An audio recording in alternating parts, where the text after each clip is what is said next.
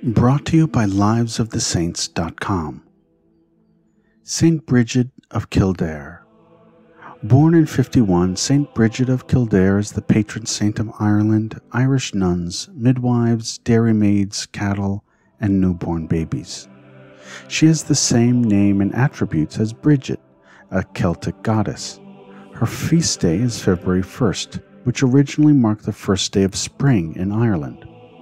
Her father was a chieftain and her mother was a slave, and they were eventually baptized by St. Patrick.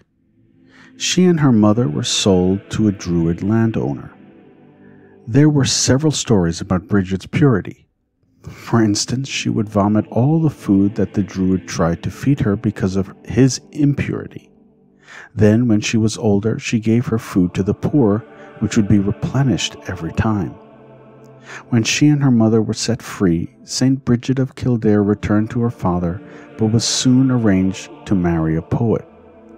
However, she refused and rather vowed to stay celibate.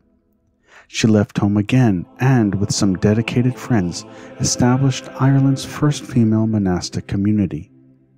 She also founded a school of art and a monastery in Kildare known as the Church of the Oak.